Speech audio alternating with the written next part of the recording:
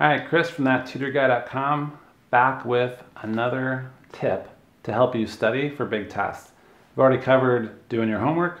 We've covered a lot of other stuff. And if you haven't seen the video on cookbooks involving the blue paper, oh my gosh, that's my number one tip, bar none, other than do your homework.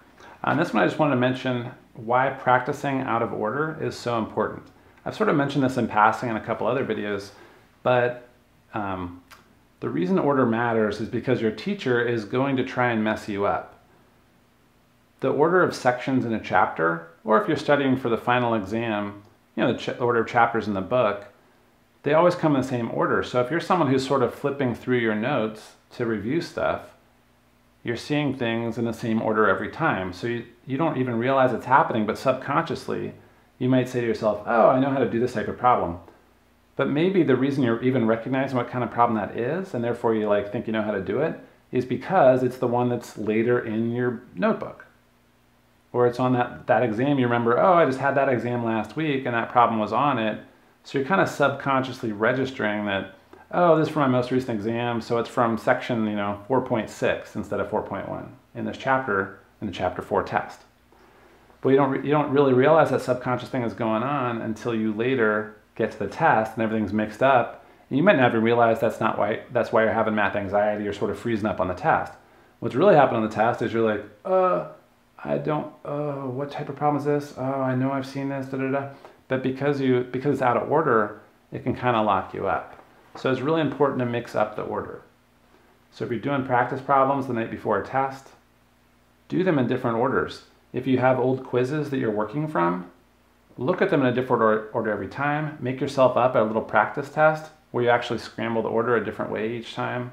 Practice going, when you're looking over problems, say to yourself, okay, what steps do I need, i.e. cookbook steps, what steps do I need to do this particular type of problem? And how do I recognize that on the test? What keywords in the word problem or in the instructions, the instructions might say solve the equation, but they could also say find the zeros of the equation. So you just got to look at that and say, okay, find the zeros. What does that mean? If it says find the zeros, that means solve for x, which I can either do by factoring or synthetic division. That's the kind of decision tree you want to be sort of in your head.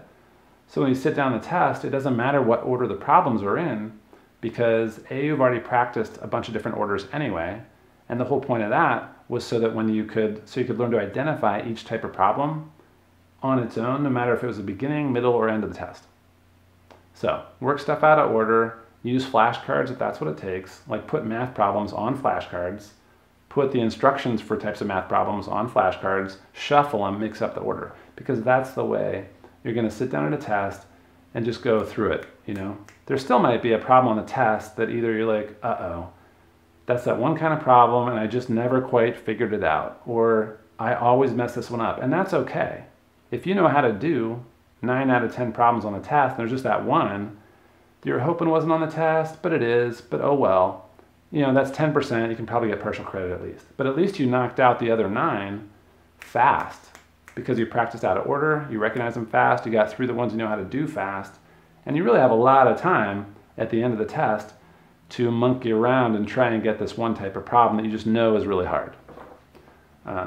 So, test out of order, that's the way to go.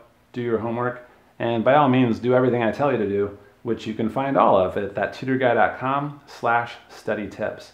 And of course, the site also has tons of videos, so when you're trying to figure out, hey, what are the steps for doing that one type of problem that I just know I can't do in this chapter and is horrible, well, guess what? I've got videos covering that problem along with all the other problems types in every chapter of your class. So you can learn how to do them quick and the right way right off the bat. And of course, what I tell you, you can then make your cookbook that helps you remember how to do all those steps. And by doing all that, you're going to end up being a math person, or at least a math not hater, rather than someone who has anxiety and gets crushed by math and is always in danger of dropping. So visit our site, stick around, check it out, give it a try, and you'll have a lot more fun. I mean, maybe not fun, but you'll get through math. It'll be okay.